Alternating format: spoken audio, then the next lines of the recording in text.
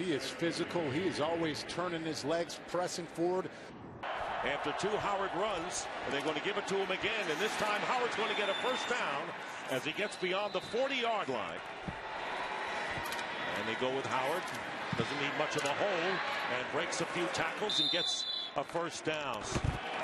And they give it now to Howard, and he's going to get that rookie record and a lot more as he charges his way into the Viking territory. To say we got to stop beating ourselves, and the Bears can't help that, as Howard on the first play will pick up a first down, stays on his feet. He's putting on a great exhibition today, and Howard going over 100 yards, brought down finally by Anthony Harris, the safety.